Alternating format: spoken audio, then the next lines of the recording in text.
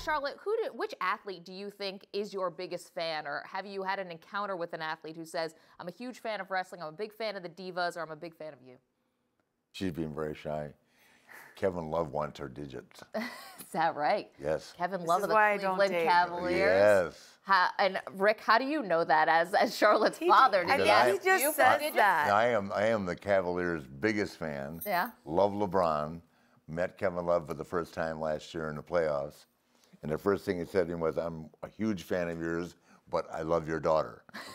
And then I had to go back and research his contract, see how much money he was making before I went forward with the conversation. Oh, David Deal's a huge fan. David Deal, former Giant, is a huge fan. Yes, okay. I do. I know he's a huge Wait, fan. let's back up to the Kevin Love thing for a second. So, Charlotte, if someone wanted to meet you, if someone did want to get your phone number, did want to ask you out on a date, is going to your father, does that help their cause, or would that hurt their cause? No, he wasn't going for my permission. He just said, I'm a big fan of your daughter, and then that was he thinks, oh, he's a fan, oh, he must like her. I think you blow things out of proportion. Well, he's single. He makes a lot of money. He's a man. So I don't know if he's trying to say. We're making a love connection here on SI Now. Well, I'm looking at a list of guys I would connection. really approve of. I think he's fantastic. He's a great basketball player, that's for sure. Good guy.